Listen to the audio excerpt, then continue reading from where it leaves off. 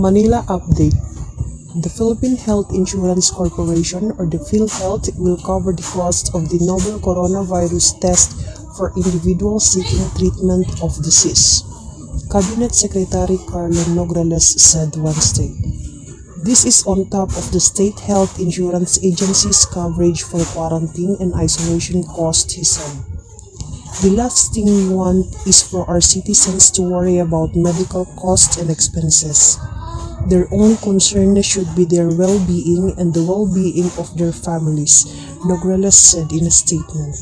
The president recognizes that everyone in the country is concerned about COVID-19 or the coronavirus disease 2019 and the threat this poses to the health and lives of our loved ones, especially vulnerable individuals like senior citizens, Nograles added.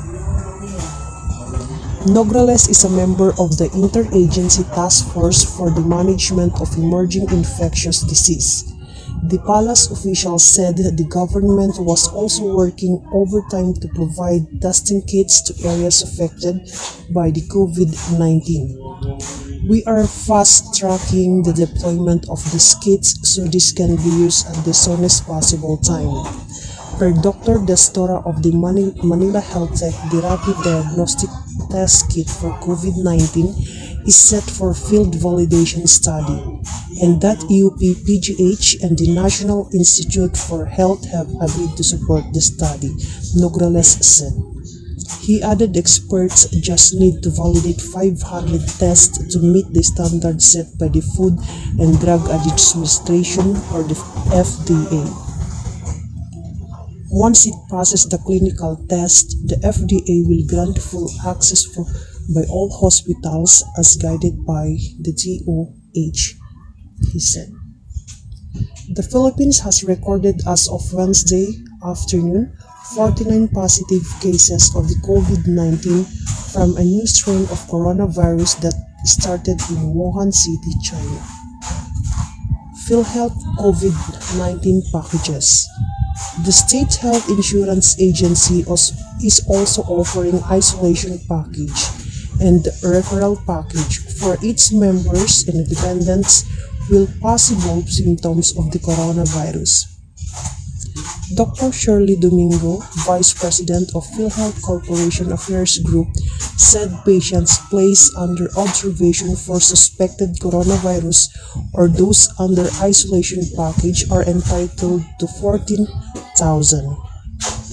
Those referred to the hospitals capable of performing quarantine procedures and manage infectious disease and those under referral package are entitled to 4,000. Meanwhile, patients exhibiting moderate pneumonia due to COVID-19 are entitled to 15,000, while those with severe pneumonia are entitled to 32,000, Domingo added. Covered by the package are those admitted starting January 31. The No Balance Billing, or the NBB policy, which enables the vulnerable sectors of the program, such as the poor and the elderly, to pay no more in excess of their PhilHealth coverage when confined in government facilities, will be applied to COVID-19 claims. COVID-19 may be fatal for the elderly, the immunocompromised, and those with underlying medical condition, but 80% of cases globally show a high chance of recovery without needing special treatment, according to the World Health Organization, who said COVID-19 symptoms include fever, tiredness, and dry cough. Some patients may have aches and pains, nasal congestion, runny nose, sore throat, or diarrhea. The new respiratory disease has left 3,800 dead and affected 1,100 worldwide.